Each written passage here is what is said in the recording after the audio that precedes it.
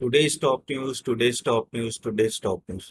Today we are going to start the important news coming from oil ministry that Indian import from Russia has almost up by almost 50 times from April. That means our almost 10% of our import, which is an overseas import, is almost coming from Russia. So Russia has almost kept Iraq on the third position because the one of the main reason why Russia is going up in our importing countries list is they are going us giving us a much more discounted price compared to all other countries, and this discounted oil price help us to tame down our inflation. That is why we are increasing more and more import from Russia. Most of the oil companies from India is starting taking from cheap Russian oils. And see, that is what we are trying to do. And India as a country is trying to see first is self-interest, putting all the geopolitical issue afterwards. The reason is simple. No, in this crisis situation, no, we have to see that our inflation remains in a control. And that is the main reason why we are importing more and more Russian oil. Correct. Now, another important news came from Accenture that Accenture has released its quarter two result, and it is revenue is around $6.2 billion now, which is almost 22% year-on-year rise. Now that is a very good result because understand one thing. Our IT companies like TCS, Infosys, HCL, most of the major countries in India actually follows essential research. So essential of once the essential result is out, no, and if it remains good, no, there is a positive impact on our IT stocks also. And if you have seen yesterday all the IT stocks were up, correct? So let hope that result comes for the ITC, for the IT companies remains good in the next quarter. Now talking about the global market, and before we start with the global market, you must be seeing my videos every day related to top news and insight about the stock market before the market open. So do subscribe and like this video because it means a lot to me and it motivates me to give you better and better content every day. So now talking about global market, Dow Jones is up almost 194 points and Nasdaq was almost 179 points up. And the result is that yes, some of the we can say that can bounce is coming across the world once after a big fall. But however, there is no major reason. Still, global economy is in a problem. However, one positive silver lining is that now oil is coming down. And you know that oil actually was around 109.5 yesterday, but now it is around $11. Then also it is quite lower compared to its high and almost average 124 $125 which was prevailing almost 2 to 3 weeks back. So hope let's see that oil gives better and better good positive indicators because you know that oil is the major component which India is using and that is what creating a fiscal deficit widening. Now talking about fiscal deficit, no, Indian fiscal deficit came around 13.4 billion, which is quite lower compared to the earlier 22 billion that was from October to December 2021. Now this 13.4 billion is between January to March. Now that is lower, and one of the main reason why it was lower is the moderation in trade deficit and the lower outgo of the primary income. What is the primary income? Primary income is more salary and bonus and all that. Lower outgo of primary income, and the result is there is a fall in the fiscal deficit. Now that is very good thing. And again, one of the other reason is that lower crude oil prices which we are getting from the Russia, and the current fall in the crude price may help in next quarter if we can increase more less our trade deficit. So let's see, all this is actually having a positive impact in our Indian economy.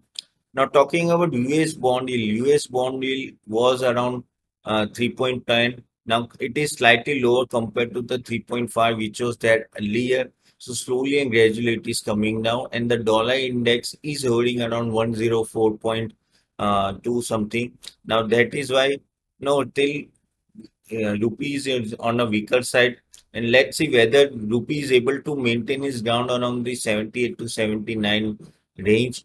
Because no, at the end of the day, rupee also cannot be strengthened unless the US dollar gets weakened. Because see, understand one thing, because the bond yield is increasing in US, and that's why money is flowing from the developing countries to much more safer haven. So that is why you can see that bond yield has gone up in US about 3%. Now talking about domestic air traffic passenger, well, it's a positive news that air traffic passenger has jumped to 1.2 crore in May. One of the main reason, that now actually COVID crisis is almost behind us. Yes, there are few cases coming now. Again, it is starting going up, but somehow major blow which the COVID wanted to give is already given, and that's why air traffic is quite normal. So it's a surge of almost 11% compared to the preceding month. And that's why you have seen that Indigo and all the established airlines have increased the market share, but Indigo has increased up to 58%. That is like it is coming to its monopoly position. But now new airlines are coming, and of course, Air India has started its own journey again. Even Rakesh Junjunwala Aksara Airlines is coming. It has actually taken delivery of its first Boeing 347 aircraft. So that is a good news. So let's see. See, anyways, airlines need more competition. No, otherwise it will be a monopoly of Indigo that we don't want. So I know this business is quite tough, but yes, hopefully Air India, including Jet Airways now started, and also Aksara are able to cover the ground loss, which actually Aksara is a new airline, but yes, Jet Airways in Air India has lost lot of ground, so hopefully they are able to recover now. Now talking about India reports almost 13.5% rise in engineering export, that is 9.79 billion in May 22. Now that is a good rise, and see slowly and gradually our export is coming in a proper mojo level, because one thing is that if really want India wants to dominate the world, more and more engineering and all the export should happen to the developing countries and to the developed countries. Now, CBI has registered a case against Kapil Wadhwan and Dheeraj Wadhwan for the alleging 17 banks. For that, that DHFL fraud what happened around tune of 34,615 crore. That is the biggest ever banking fraud probe by a CBI agency. Now, you also know how DHFL actually, literally, looted that Indian money.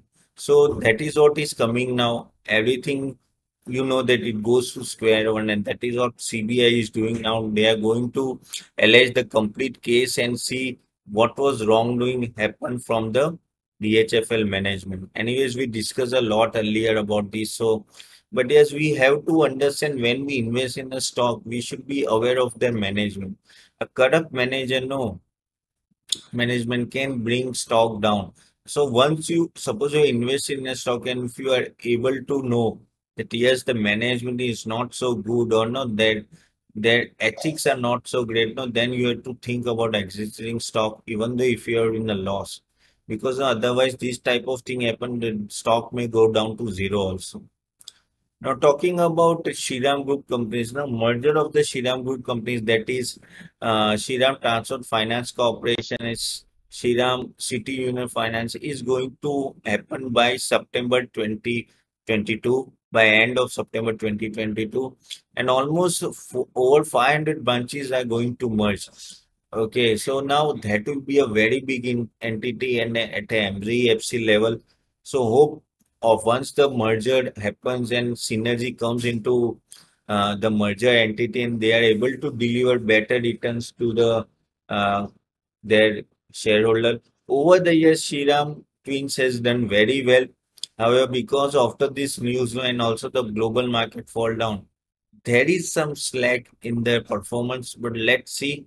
Hope they are able to deliver much better result in future. Now talking about HUL, HUL AGM, 89th AGM happened yesterday, and Chairman Mr. Nitin Paran J told that yes, HUL is in a good footing, and now HUL is able to reap all the benefits what the developing country like India is having. Correct, a growth pace is having from last decades, and they are go and so India is going to have a good pace in future also. Though HUL is going along with the our nation growth, and yes, actually out of 10, so whatever, see, understand, you have to understand it's a FMCG product. Okay, so out of 10 product consumed in by a household, almost 9 product of HUL is there. So this is how HUL is dominating Indian market. And yes, overall, if you see the share price of HUL, it has given a very good result over the years. That's why even I recommend HUL at this level. But yes, HUL has performed very good, and their CMD is telling that yes, they are in a very good growth trajectory. Now, talking about GST Council actually was thinking of putting a general sales tax on cryptocurrency, and that was on the highest side, that is 28%. However, now there is a new caveat coming that no, they may delay this process because they want the central to first verify the legality of cryptocurrency, whether it is a legal currency or not, and all that. And also, the not lot of angle need to be see what about data mining, what about the exchange control and everything. So they are still waiting from the central government to come up with the report and tell about legality of the say crypto. And once it is done, then only they are going to levy a tax on it. However, Sitaraman already told that they are almost 30% tax bracket will be levied on the cryptocurrency if you trading in the cryptocurrency. So in a way, cryptocurrency is an expensive asset class, and you know that the way cryptocurrency has fallen from almost $3.5 trillion to almost below $1 trillion. Now that is not a good sign, and it is a risky asset. So yes, government taking lot of steps from their side that yes, this currency is being properly controlled and regulated. But however, the way the cyclical nature of cryptocurrency is there, no, government and the RBI is still not convinced whether they should go ahead and have an regulated cryptocurrency market. Now, talking about OMC has written to the government earlier. BPCL, HPCL, everyone has written to the government that they are incurring lot of loss in their basically oil business, and the reason is simple that there is a cap on the oil prices, and also the what is happening, even though there is an higher oil price, they are not increase the oil price at a petrol pump level, and that is why almost they are using 15 rupees per diesel and 10 rupees per petrol, or the basically they are giving money out of their pocket, and as a result there is a balance sheet press. Again, they are saying that they want an expansion. That is why, due to expansion plan, again more pressure is going to have on their balance sheet. So they have written to the government that please do something, and the government has only few options. One is that they may tell oil companies to okay, go ahead and keep petrol prices as equal to or as based on the design or formula design what they have done with the global fuel prices, correct? Now, if they do, then it's a positive for OMC. Otherwise, no, OMC is currently bleeding a lot because of all this. So, see, one has to understand, no, every action of government has a reverse action, action on the sector, correct? So, the way government is trying to control, government has its own reason because they want to control inflation, correct? So, that is why they actually cap a cap on petrol prices. Also, they have lowered the excise duty, but somehow all this is not helping till to get a proper result, and OMC is still suffering losses. So, guys, this was all about today's news. And if you like this video, no, do subscribe to my channel. And also, no, I am running a fundamental webinar like where you can understand how to compound money, correct, through stock exchange, and through long-term investing. And if you really want to understand all this, you can attend my free masterclass, which is going to happen this Sunday. The link is given below in the comment box. You can click it and do it. And I'll see you soon tomorrow with daily news, top news, and the news which will make an impact in your thinking of stock market. Correct. So see you soon tomorrow. Bye.